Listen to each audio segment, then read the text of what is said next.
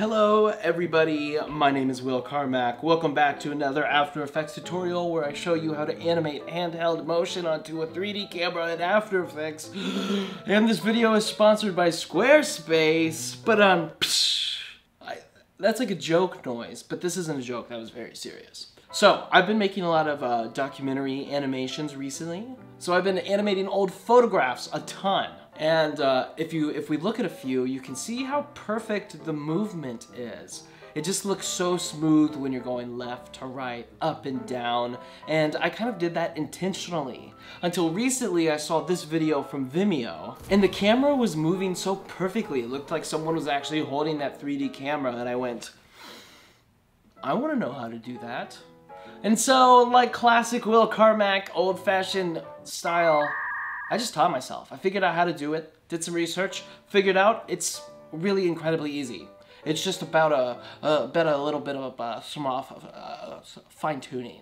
So I want to show you how we do that, and I'll take these donkey animations I made for Johnny Harris's Cypress docu-series, and I will take them from their original, very smooth, lovely, elegant states, and basically turn them into handheld camera looks. Okay, so first up we have the animation I titled Misty Donkey Man. And so he's just in this valley with all these donkeys, and you can see here that the camera motion is very smooth. In fact, it's quite elegant. And so, if we want to make it look like it's being held by a person, so a little bit of handheld action here, if we twirl down the camera properties, you'll see that there is an option called Point of Interest. That's essentially what the camera is looking at. So for example, I would be the point of interest right now what the camera is looking at. So what we'd be doing by adjusting these adjustments here is changing what the camera is looking at just a little bit. And so, if we can find a way to randomly generate that position, what the camera is looking at, to move just a little bit, we can replicate handheld motion, because that's, you know, people have shaky hands. So, if we hold Alt, or maybe it's Option. Yeah, it's Option on Mac. So hold Alt or Option, and we click on the stopwatch next to Point of Interest. And I actually made an entire YouTube video about this specific expression, but we will type in wiggle, parentheses, 1,70. So what this is gonna tell it to do is move 70 pixels between 1 second. Honestly, the math doesn't matter, but we always want to stay with the first number being 1 or 2 and the second number being a reasonable from 1 to 100. So again, just to remind you, this was the original animation. Look how it's moving so smooth and elegant. Now this is it with a little bit of handheld movement. You can see it's kind of like bobbing up and down and like moving within 3D space a little more, and it looks really cool. We've now created a handheld look within After Effects. I'll do another example really quick with this animation. Let's try doing 2/100. Let's kind of do an extreme example to show you what it would look like on the other end of the spectrum with the animations. Beforehand, that was very subtle. This would be like heavy handheld motion. Whoa. Okay, are you seeing this? This maybe looks a little too random and intense. So maybe if this was like a close-up on a person and you were slowly panning in, for like a dramatic close-up on like an animated thing, this would be good. Like a 2/100 on the wiggle, because it's very shaky.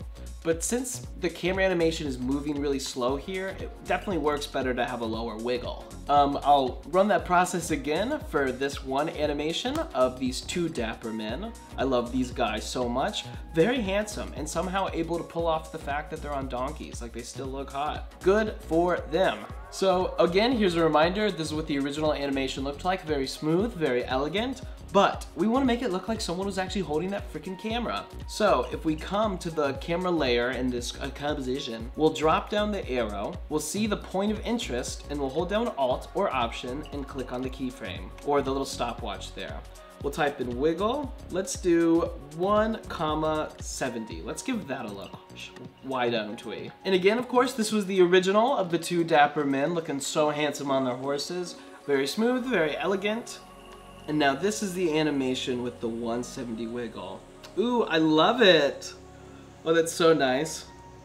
Yeah, the handheld look is really elevating these animations. because actually I didn't know how to do this effect when I animated these for Johnny Harris. I absolutely would have added this effect when I made those because it totally like grounds it in reality a lot more. Like it gives it lends more to this old photo look because it's like handheld and shaky. Because like if someone was actually there with a camera filming this moment, it would be shaky back then. So I love this. Let's do one crazy one for this one. Let's try 390. Oh, that's gonna go crazy, right? Oh yeah. That doesn't even look natural at this point. Woo! All right, okay. 390, bad idea. Okay, and last example I will do with the animation I titled Cuddle Donkeys. Here's the original. Two sad donkeys in the rain. There's a thunderstorm going on, very sad. This one I feel like is gonna benefit a lot from this handheld motion because it's two donkeys in a thunderstorm. I feel like it would really add to the intensity of the animation if the camera was actually being handheld. So you guys totally remember the process. Say it with me. We find the camera layer and we click on it. And we want to drop down to the transform menu where we select the point of interest. I hope you're all repeating this after with me. And we alt or option click on the keyframe and we'll type in wiggle parentheses 1, comma, I'll do 80 on this one. I'm feeling bold. All right. And now again, here you saw the original. It's plain. And here it is. Ooh, that looks great. You see that subtle handheld motion? Those are some donkeys in distress for sure. The handheld motion really sells it.